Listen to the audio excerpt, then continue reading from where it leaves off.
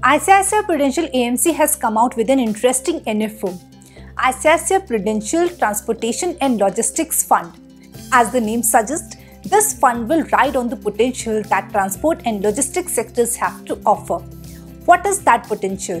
Who should invest in it? Should you invest in it? What are the risks? I'll tell you all of it in today's video, so stay tuned till the end. I'm Aparajita, a certified financial planner and a financial journalist, and you're watching my YouTube channel. But before we begin the video, don't forget to subscribe to my YouTube channel to keep receiving notifications on interesting developments in the investment space. Transportation and logistics sectors can be safely called the growth engines of the economy. So essentially, there are three sectors at play in the transportation and logistics theme. First, auto original equipment manufacturers, OEMs, and these are two-wheelers, three-wheelers, tractors and personal vehicles.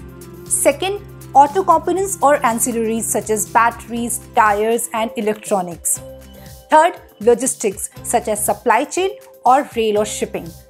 No brainer that auto equipment and auto ancillaries have huge potential to grow as India grows. So India's per capita GDP is expected to reach $3,000 by FY25 and $4,700 by FY30.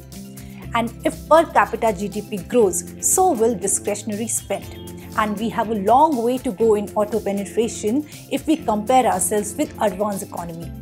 Then there is expected EV disruption that will be another catalyst for transportation sector's growth. Logistics sector is another structural growth story as e-commerce business flourishes.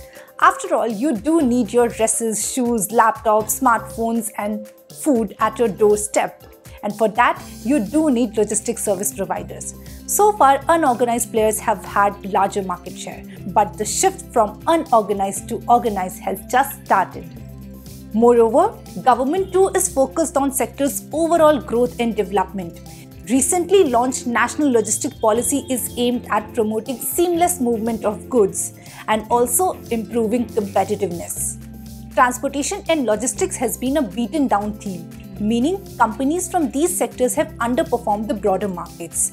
Data shows that Nifty Transportation and Logistics Index has given just flat returns over the last 5 years. So that makes it a good time to bet on these sectors. But remember, it is a thematic fund and thematic funds are less diversified compared to say a large cap or a mid cap fund. So conservative investors should stay away from it. But if you truly believe in the growth story of transportation and logistics sectors, then go ahead and do it. But keep a time horizon of at least 5 years when you are investing in transportation and logistics fund. Both sectors are coming out of the woods and there are more legs to recovery. The NFO opens on 6th October and closes on 20th October. You need to invest minimum 5,000 to subscribe to this NFO, and once the initial subscription period is over and the NFO goes live, then you can start SIP in this fund with lower amount. But for now, minimum 5,000 rupees investment is a must. I hope you now have a fair understanding of what ICICI Prudential Transportation and Logistics Fund has to offer. If you have any queries, then please ask me those in the comments below. I'll come back soon with another investment video. Till then, keep investing.